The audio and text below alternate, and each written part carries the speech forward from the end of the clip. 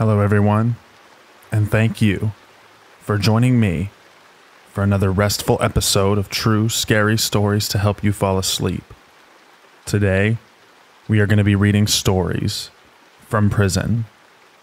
Now, without further ado, lay back, relax, and enjoy these true scary stories.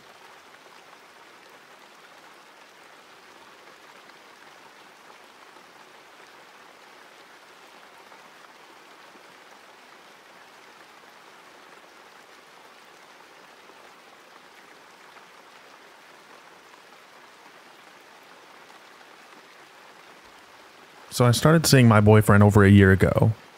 When we first met, he told me about an ex-girlfriend and yada yada. The usual of most people's past. It wasn't until about 2 months in, he told me he had kind of a weird event happen to him. Back in 2013, 2014, he had his Not Like the Other Guys Tumblr blog and was followed by a girl from about 3 hours south of where we live. They ended up talking for a very long time. Both the same age and in high school. They confided in each other about everything. He claims he never crushed on her, but she definitely sent questionable material and obviously liked him. Anywho, his high school girlfriend at the time finds his Tumblr, high school turmoil, and demands that he never speak to the girl again. Fast forward to 2018, and we are away at college. His mom contacts him and lets him know there's a letter in the mail from a different county jail. Name on the letter, the girl from Tumblr. Only way we think that she found his mother's home address is because she Googled his mother's name, which popped up his childhood home residence. The letter was some rant regarding her love for him, and after her time served, would love to meet. For him, this was a very confusing call from his mom telling him the contents of the letter, since he didn't want to drive to his hometown for a simple letter. Locked up? For what? He Googled her name, and she's now in prison for 7 years because of a felony hit and run, under the influence at 17, when she hit a young, college-aged male, got out of the car and checked on him and her car and drove off. The poor kid sadly passed away, aka added vehicular manslaughter. Her sister had tried reaching out to him on Facebook, and he has had to block her.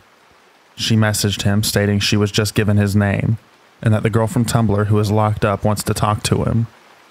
He had completely forgotten about this girl, and she has not forgotten about him. I think it's funny that she somehow found his address. However, part of me questions if she will randomly show up at his door in 2025. He ultimately decided that he doesn't want to meet her, even in 7 years.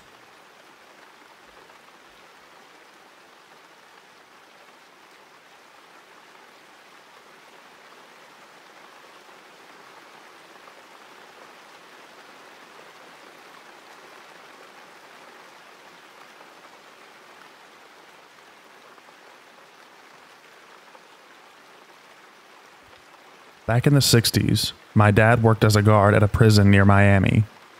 He described his most memorable experience to me recently. He says that there was one prisoner who was a lot like a younger Hannibal Lecter. Very calm, but very menacing. He always kept cool no matter what, but there was something threatening about him. Well, one day, young Lecter was able to start a riot on his cell block, purely by motivating the other prisoners into a frenzy. He didn't participate in the riot at all, but he got every other prisoner to start a fit in their cell. My dad and a few other guards were called down to the cell block to quiet them all down. He says that when he got down there, every prisoner was screaming and throwing themselves against the walls of their cells, and shouting profanity and insults to the guards. That is, every prisoner except Lecter. He was the only quiet one on the whole block. My dad came up close to his cell, and this guy was standing near the back with his hands folded, staring my dad directly in the eye, and muttering a random sequence of numbers with a strange smile on his face. My dad stood there, trying to figure out what the numbers meant, and then it finally hit him. The prisoner was reciting my dad's home phone number on repeat.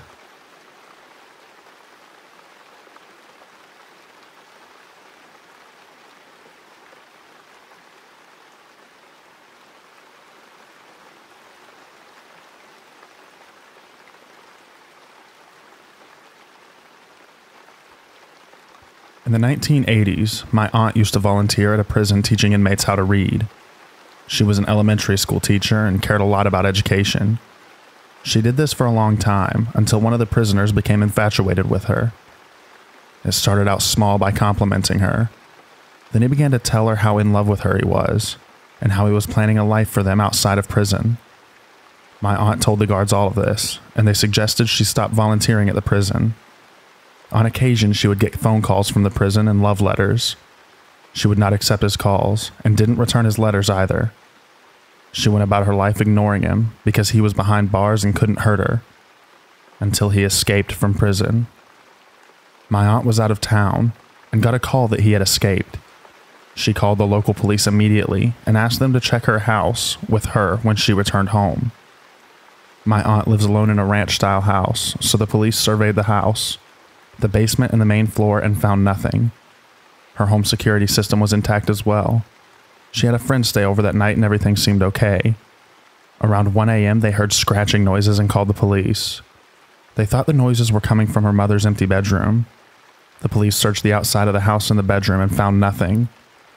Around 2:30 they heard scratching noises again, and also the sound of footsteps. The police then checked the attic, which was more like a crawl space that my aunt used for storage. They found the prisoner crouched behind a box with a screwdriver, hacksaw blade, and 2 blades from a pair of hedge cutters. He got into the house by slitting a window screen that gave him access to the attic. He is still in prison, and will be until he dies. I've told this story to a few of my friends, and they've asked a lot of questions, so I'll try to answer some of the frequent ones. He knew where she lived because it was the 80s, and people's addresses were in phone books. Apparently he just wandered off the prison farm and hitchhiked to my town. I don't know who would pick up a prisoner, but it happened. The attic window is tiny. I don't know why the police didn't check on their first 2 sweeps, but I think they just ruled it as impossible for anyone to get into it. The screen didn't look slit when they did their outside scan. Their first scan was also at 11 p.m. My aunt still lives in that house. She loves her home, and she's a pretty tough woman if you haven't gathered that already. Very independent.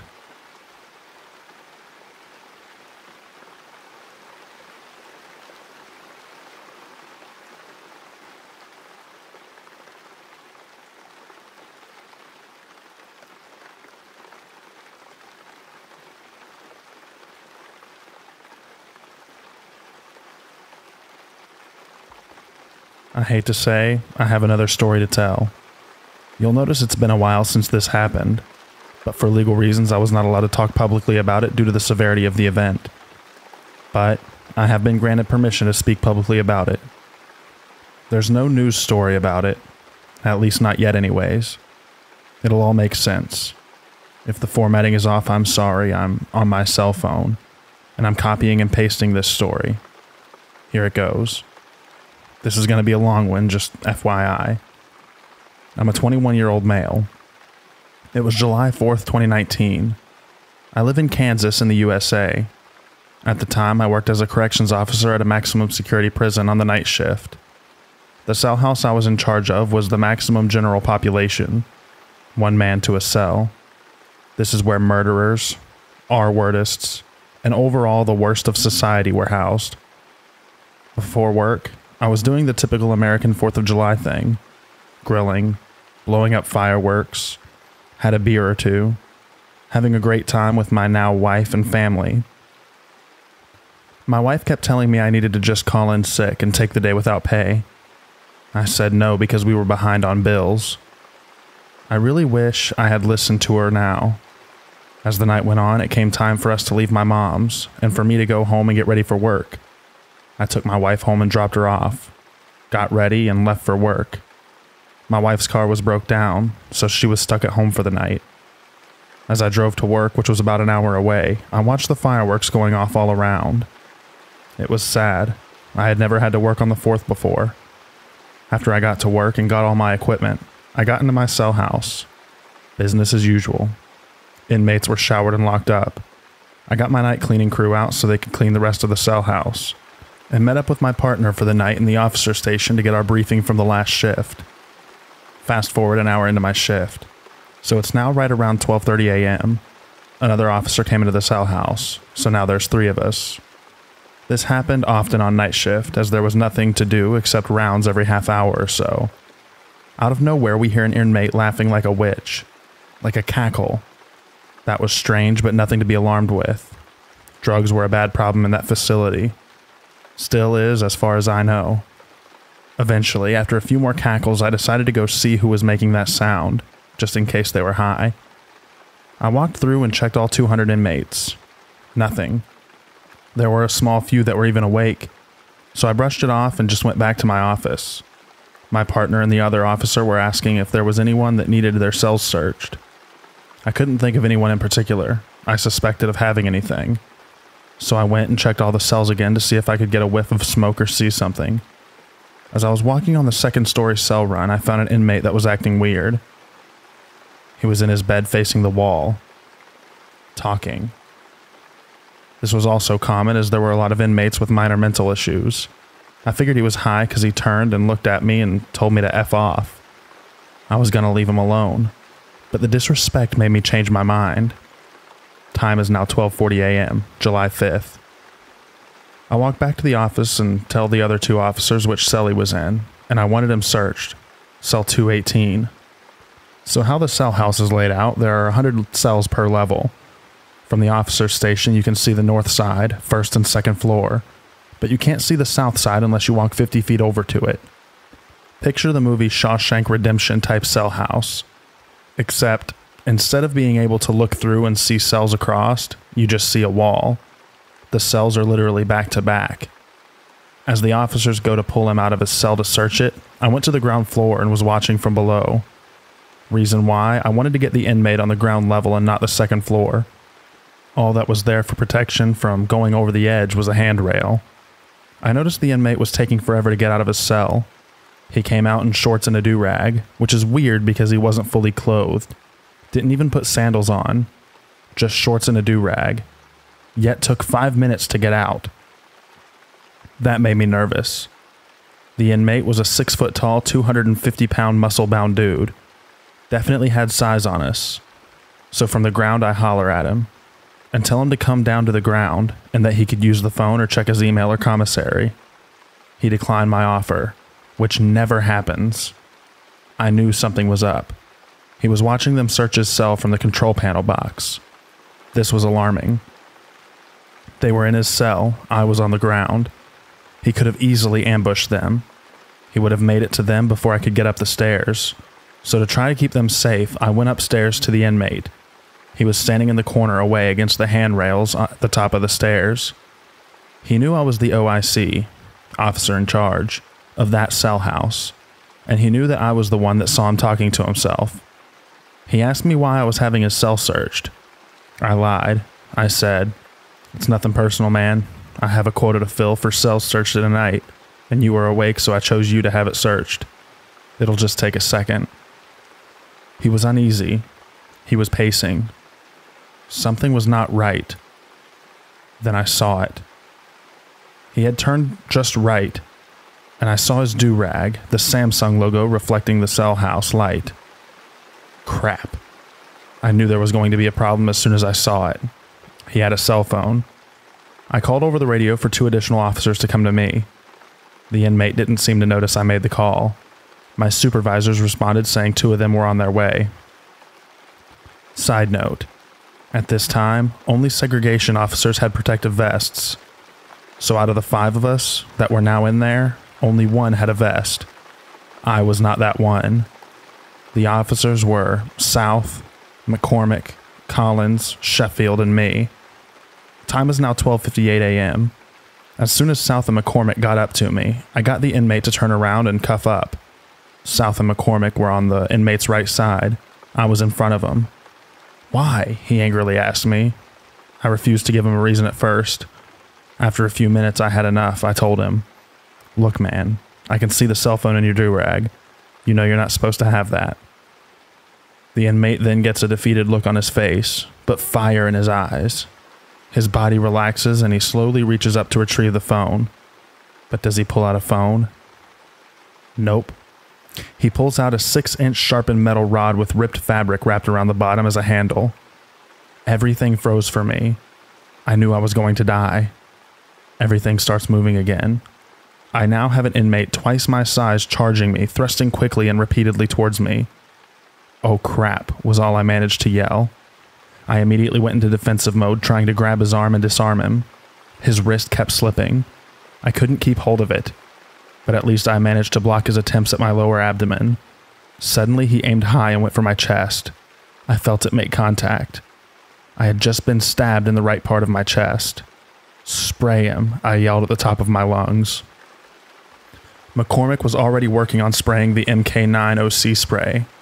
For my military readers, you know what I mean. For others, MK9 comes as a pressured spray bottle about 20 fluid ounces. You can buy it at camping stores in the USA. It's called bear spray. It's the stuff that you spray bears in the eyes so that you can get away. South had come up behind the inmate and grabbed him around his chest and pulled him backwards right as McCormick sprayed. I didn't realize it at the time, but the spray hit me. The inmate and South as well as everyone near us.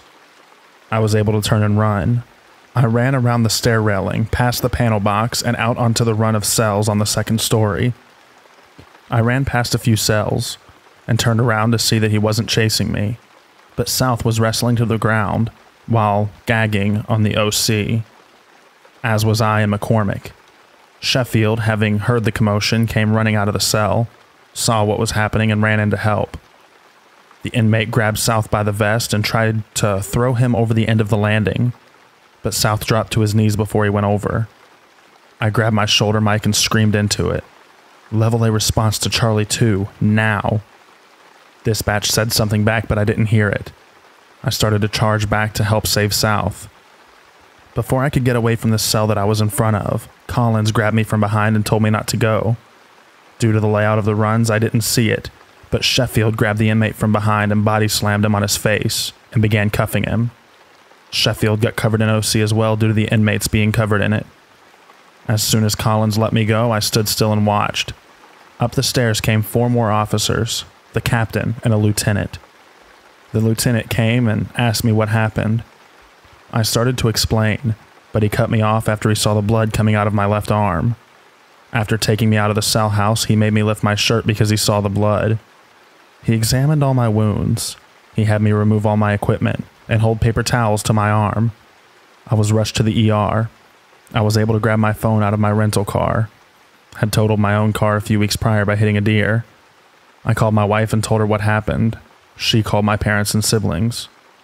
Luckily, my injuries weren't too bad. I was stabbed 4 times. Once on my left arm, just below the elbow. That was through and through. Blade went in one side and out the other. Twice in the top of my left hand. And the one that hit my chest went in the skin and hit one of the ribs, keeping it out of my lungs. Out of 37 plunges, I think it's safe to say I'm lucky to be here writing this story. I didn't sleep for 2 days following the event.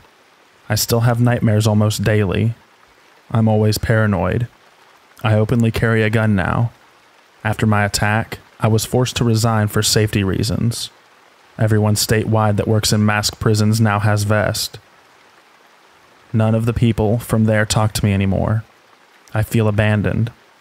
I have one guy from the facility that I still see, my sergeant who wasn't there that night. Court is coming soon to add 3 more attempted murders on the guy. Turns out he was a shot caller for the Crips gang. If you readers would like to see the wounds, let me know in the comments. It's from the day after the attack, after they had been scabbed up. I'll post them, except for the one on my chest. Stay safe, everyone. If any law enforcement guys read this, watch your 6. Never be afraid to have backup.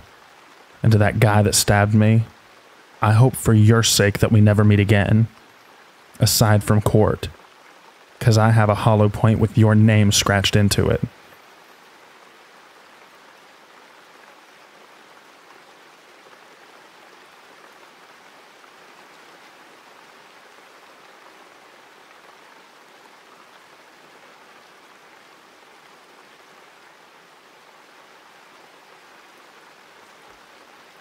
I am a female corrections officer in a state with a relatively high number of death row inmates. However, few executions are actually carried out. I used to work for a large county, but I work for a different agency now.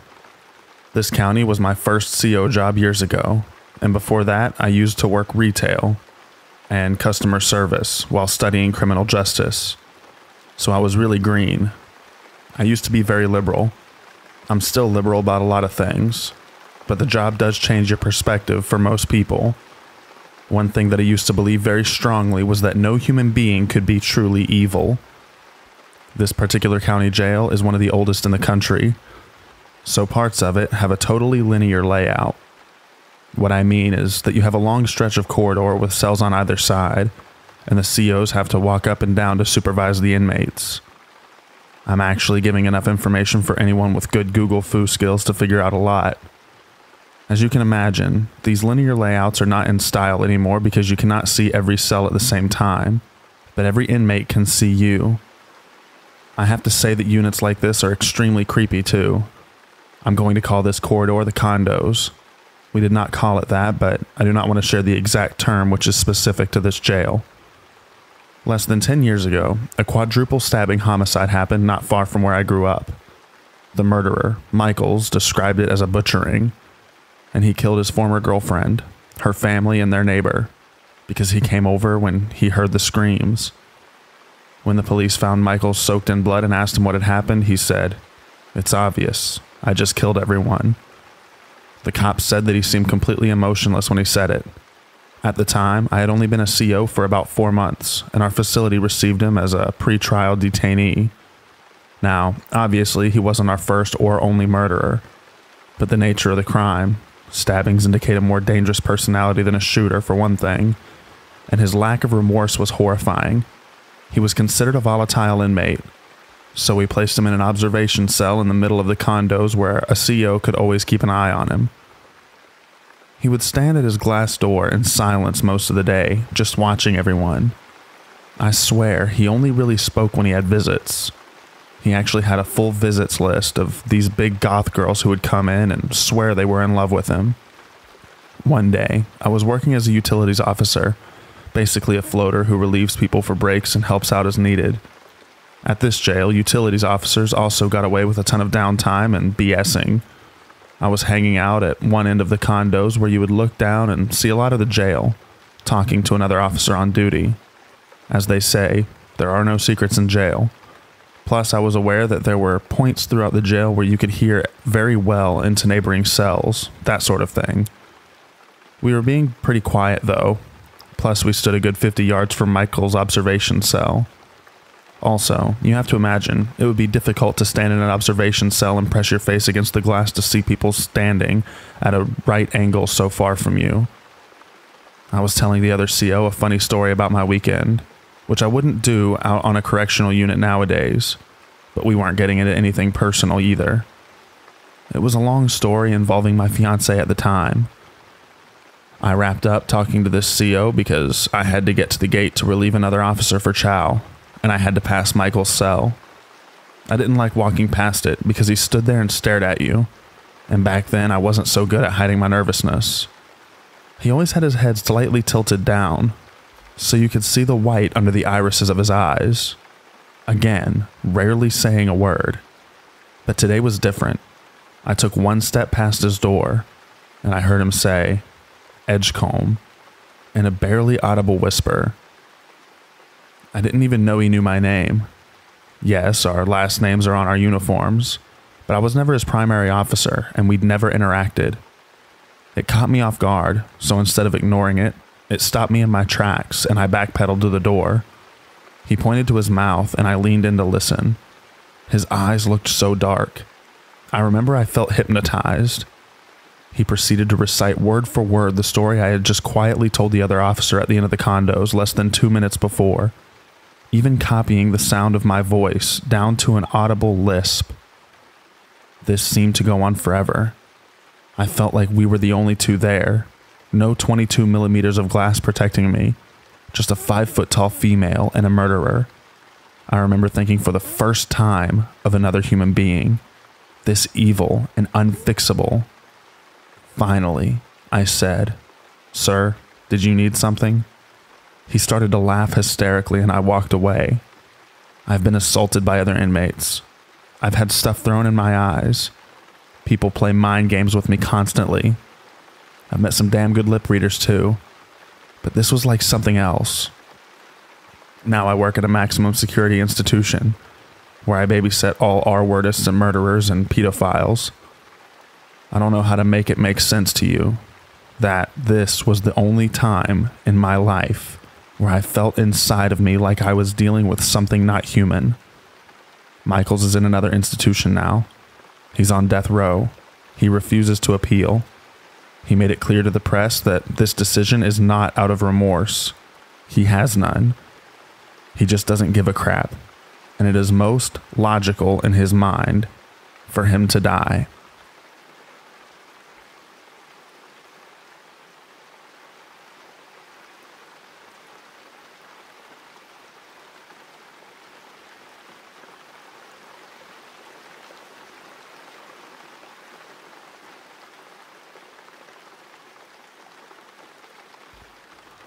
I tell this story to a lot of people because of how bizarre it is.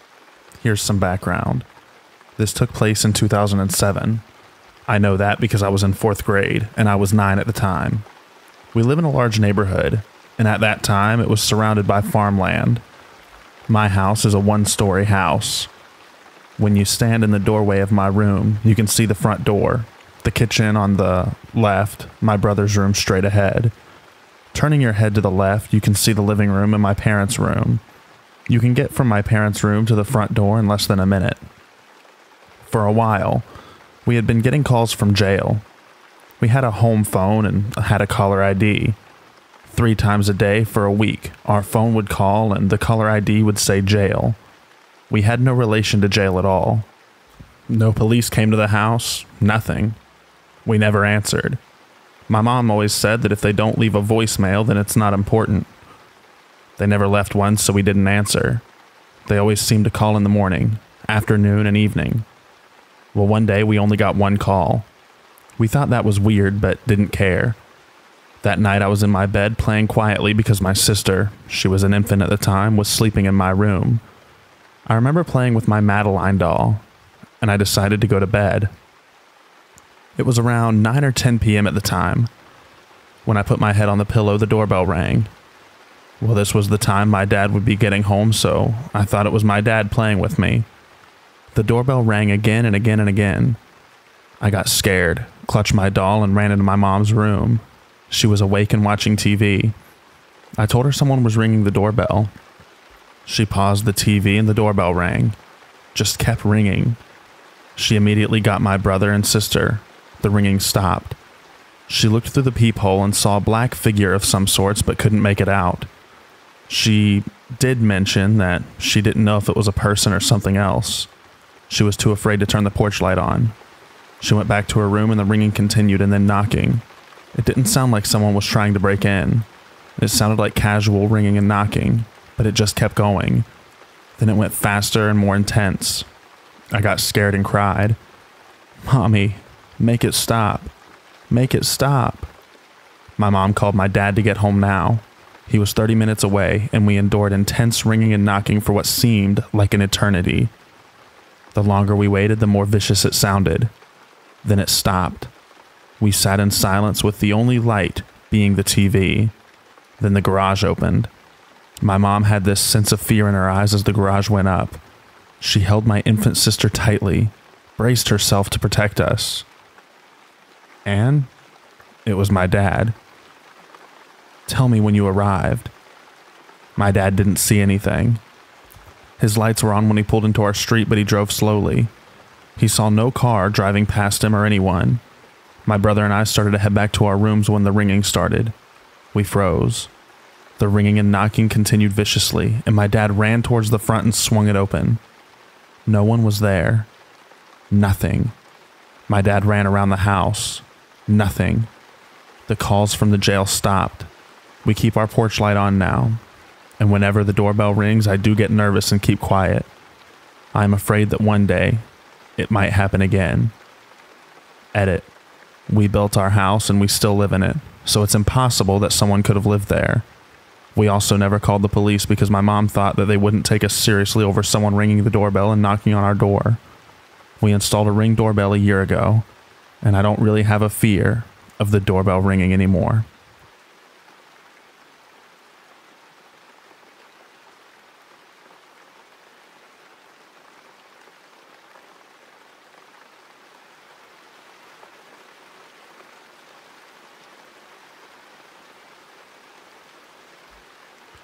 Let me preface this by saying that I'm a correctional officer.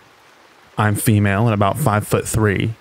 I've worked in a large county jail for going on 13 years now, and in my time there, I've had some harrowing experiences and met some extremely creepy and violent individuals. However, of all the strange situations I've been in, there's one that I find especially disturbing in retrospect. I was 20 at the time, and barely off of probation. I was young and stupid, and didn't have the experience needed to truly understand how dangerous my job was at that point. I was working the night shift, 10:30 p.m. to 7 a.m., locked in a room with dozens of inmates and nothing but a handheld radio to protect me. The pod I was assigned to housed 72 inmates. State law says that you're supposed to have one officer for 48 inmates. In actuality, we have 2 pods side by side with 72 inmates each. There's one officer assigned to each pod, and a third officer who's supposed to float back and forth between the 2 housing units. This third officer is hardly ever present until lunchtime. They're inevitably assigned to some other random detail in the facility, escorting inmates, supervising trustees, etc. Now you might assume that jails are divided by types of criminal, i.e. misdemeanors housed separately from felons. But this is only the case after someone goes to court and gets convicted. Most people in county are still awaiting trial, so they're all mixed up together. The guy with unpaid parking tickets might be cellmates with a murderer. You never know. So you never really know who you're dealing with until you look them up. To paint a picture of the environment, the pod itself is a lot like a college dorm. There's a large central day room with 2 tiers of individual rooms circling the perimeter. There's a stairway on either side of the pod leading to the second tier. Right beside one stairway is the bathroom/shower area. Now this is what we call a direct inmate supervision setup. So the officer is locked in the pod with the inmates. Theoretically, your sister pod next door should be keeping an eye on you. There's a glass wall between the 2 pods. But in reality, they usually don't have time to remember you exist. Back in the day, we locked all the inmates into their cells every night at midnight, and they stayed in until breakfast time around 4 a.m. On the day this occurred, I was assigned to a floor that housed male inmates. We have both males and females in the facility. My relief officer, Officer Smith, was out and about on some other assignments, so I was alone at midnight. I told all the inmates to rack down, and they scattered off in different directions to their cells. When the day room appeared to be empty, I stood up to go do a security check, i.e. check all the doors and make sure they were locked. I started on the far side of the pod, away from the bathroom area, and walked upstairs. I went around the catwalk making sure each cell door was properly secured. My sister pod was undoubtedly doing the same. The day room appeared deserted as I made my way past the cells. I circled the catwalk, happy for the peace and quiet that I knew I'd be getting for the next few hours. I was walking along, oblivious, not paying any attention to anything other than the doors I was checking. I approached the head of the steps and began to take a step down. As my foot hit the top step, I heard a loud pounding on the door. Boom, boom, boom. Startled, I snapped to attention and looked out over the catwalk to the door. Officer Smith was standing there, and he was pointing dramatically to the foot of the stairs. I heard him yelling, but couldn't make out what he's saying.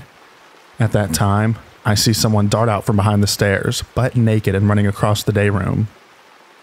Apparently, a large, well-muscled inmate had been hiding behind the shower curtain while I did my rounds, and had crept out to wait beneath the stairs, and I assume ambushed me as I came down them.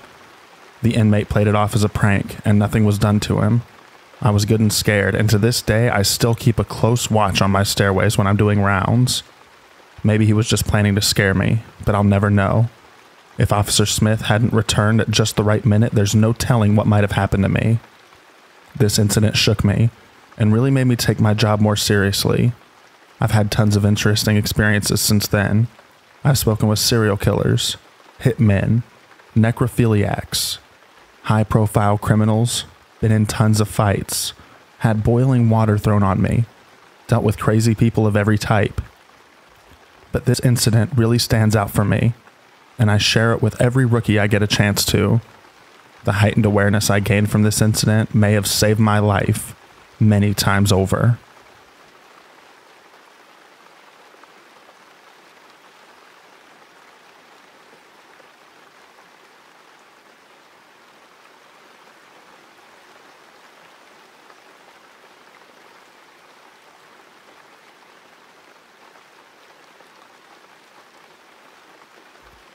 In my town, there used to be an abandoned prison. It has since been knocked down. It was in the middle of the woods, and it wasn't the kind of place you'd just end up at accidentally. Every once in a while, police would patrol it, but for the most part, they just let the barbed wire fences do their job. Now, this wasn't a high-security prison for serial killers or anything, but it held robbers and R-wordists and the like up until about 8 years prior to the incident. It was unsettling during the daytime, especially as so much of it had been left behind, as if the place was abandoned in a hurry, but it was downright creepy at night. Well, in high school, my friend Nick and I loved exploring it. We went all over, including to the abandoned mental hospital that was only a couple of miles from the jail. We were lucky. Growing up in the area, we knew that there was a small hole under the fence in one area, which was the only way to access the jail. One night we made the normal trip under this hole, and were walking around the area outside the jail. We were moving as quietly as we could. As I said before, occasionally police will troll the area. They just parked their cars at the opposite side of the fence from where we entered, so we wouldn't be able to see them if they were there. Eventually, we were pretty sure that there were no police, so we began to be a little louder and turned on our flashlights. I should mention now that, other than the occasional policeman who parks his car outside the fence, we had never seen another person anywhere near the jail, let alone inside of the fenced area. We were hesitant to enter the jail itself, first of all because of how scary it is at night, and second because it's a pain in the butt to get into the jail itself during the daytime, let alone at night. So instead, we kind of just walked around the outside for a while as we normally do, scaring ourselves for the fun of it. Anyway, eventually we start to work up the courage to go inside of the jail, so we make the long trip to the other side of it where we knew one entrance was. We're walking along the side of the jail where the cells were, which had these huge windows. These were so that from the outside, when the jail was in use, you could see all of the inmates and what they were doing. As we're walking, out of nowhere, a light turns on from inside of the cells that we were only a few feet away from. We couldn't really see anything inside, just the one beam of flashlight which first points upwards, then turns directly at us. At first, we just froze in terror. As I said before, we'd never seen anyone in there before. Who would be sitting inside of a cell, totally silent and in darkness as a couple of teenage boys walked by outside? We couldn't imagine that it was a fellow thrill seeker like us. It was not the kind of place you'd sit alone in the dark in. A homeless person? No. We didn't think he'd have a flashlight, and anyway, we assumed the cops must look through the inside during the day every once in a while. A police officer? No. There was no reason he would be sitting inside of the building, waiting while he would have known we were there for a long time. After a few seconds, we sprinted away as fast as we could. I didn't even turn around to see if we were followed or anything. We just found the hole under the fence and got out of there. So we wonder to this day, who was sitting inside of an abandoned jail cell in the dark, presumably watching two teenage boys walk around outside, then waiting until they were only feet away to announce his presence by turning on a flashlight. I'd assume we'll never know the answer to that question, and I don't really want to know. We never went back at night, and the place is gone now. I can provide pictures if anyone wants them.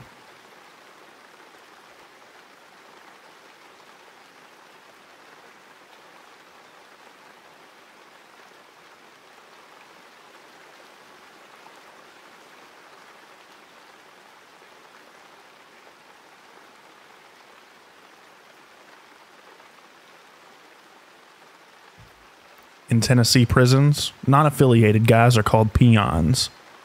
If you were a peon and in the cell with an affiliated guy, then you were responsible to take all of the cell write-ups. That's just one reason why you should not sell with an affiliated individual. For those who are not aware, a peon is a non-affiliated individual, which means they're not in a gang. If you were affiliated, you always had a peon hold your tool/wrench/butcher knife when you were in, for count or on lockdowns. It was violation to have it in the cell when it was locked down. This keeps you from getting caught in a humbug. I've never been affiliated and was not going to become affiliated while in prison. The way I see it, if you're not in a gang when you went in, then you don't belong to a gang. And when you did do that, you showed you had no balls. And the gangs knew this as well. So if you go into prison, do not believe that joining a gang is going to protect you. No, you gotta have the balls to stand up for yourself. And do not ever show any sign of weakness. Gang members are not stupid. Most of the real affiliated guys have been doing it their whole lives. It was and is just the way of life for them. Most are very intelligent, and being in a gang on the street was just the way to protect their block. Then you get these country boys who come in and have watched way too much TV. Add insecurity and the feeling of wanting to be a part of something to the mix, and next thing you know, they're trying to join a gang. They're the send-outs. So if you go to prison, don't try to join a gang, and do not sell with a gang member. Don't get me wrong, it's not like they're going to do anything bad to you. Well, some may test you, but the main reason is, if they shake the cell down and find anything, you're going to take the charge for it. Now, if you're flattening, and you do not have much time to do it, then it can be a real hustle. Taking the charge for contraband, cell phone, or butcher knives brings in some good money. They're going to pay you to take the charge. It's not like they're going to force it on you and not give you something. Unless you're a chump or a coward, then they are going to take full advantage of you. Just a little thought I had on my mind and would love to share it. Those of you who have been in know exactly what I'm talking about, so leave your comments below and let me know what it's like in your state. I'm talking about Tennessee and sometimes Alabama.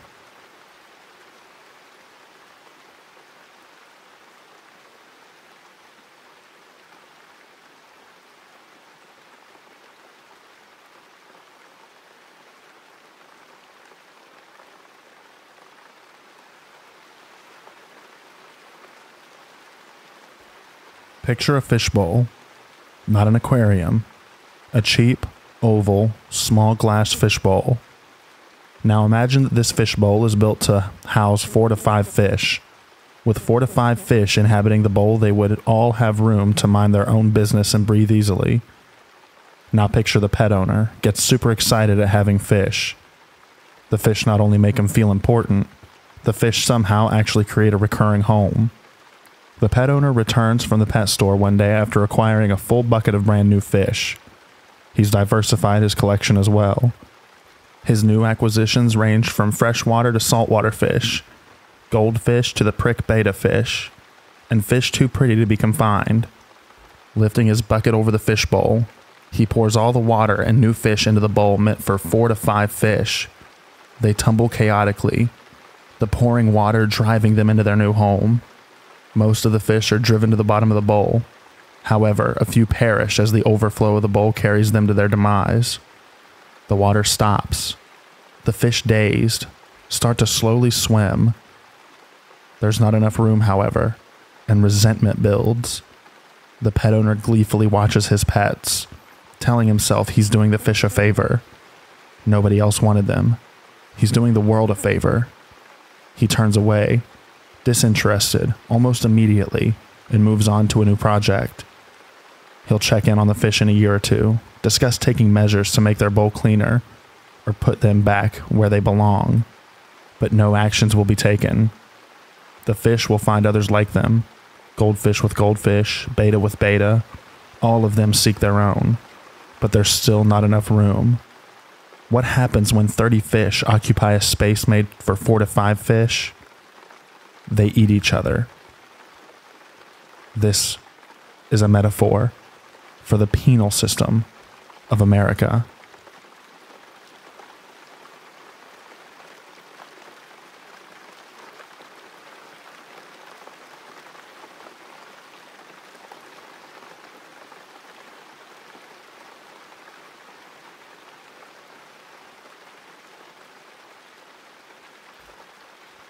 The guy who sex trafficked me is in prison, but is still on Facebook daily. He's in a gang.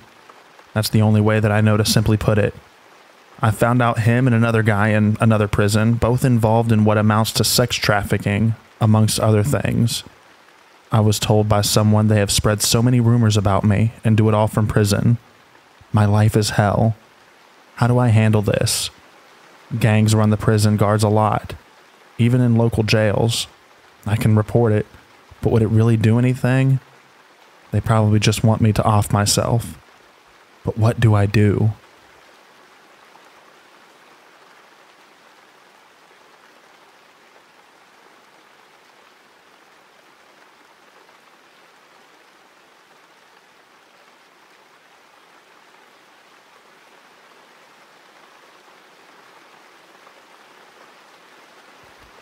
My friend's uncle was a cellmate with the notorious serial killer Jeffrey Dahmer. According to my friend's uncle, Jeffrey Dahmer was a soft-spoken and nice man. He even gave words of wisdom, like how to get ahead in life. Decapitation was the only way.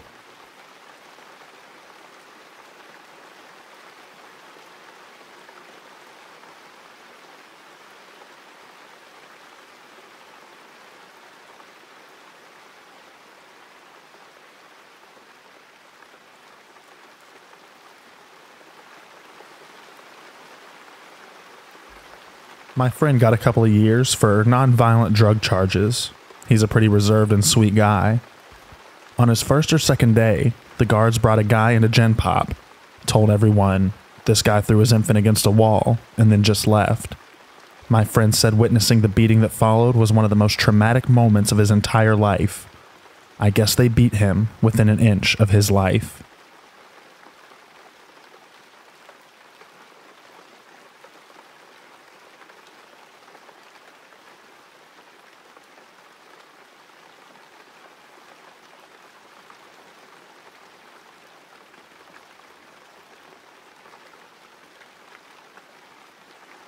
When I was in prison, I witnessed a riot where a man was beaten to a mess of flesh, doused in hot oil, then set on fire only to die a horrible death.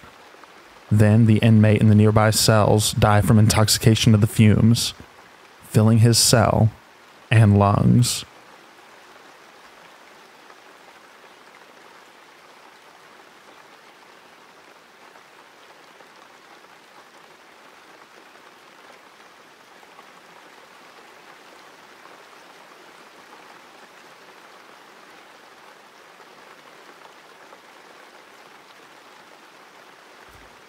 Never been to prison, but I was in county jail for a few days. Charges dropped with prejudice. It was a community holding area, meaning group sleeping arrangements with many bunk beds in one room. Being a quiet, invisible type person, I got on pretty well. I befriended a few by teaching them chess and playing them blindfolded and sharing my food. I didn't need anything for the week or so I was in. Anyway, after day 3, a new guy came into our area. He was a short, buff 20-something with a Napoleon complex. I avoided him as much as possible, being a scrawny white guy with a hate being spanked complex. I was having some bad allergies at the time and sneezed incessantly. After every single sneeze, even during a series, Napoleon would say bless you, and I would respond thank you. It got to the point of being a staccato of achoo, bless you, thank you. One time I started sneezing and didn't say thank you after every blessing. The kid blew up and charged at me from across the room, shouting obscenities and brandishing his fists. My friends from earlier sprang up from the adjacent wall and tackled him. They proceeded to pummel him until the guards broke up the fight. Napoleon was sent to isolation. Nobody pressed charges.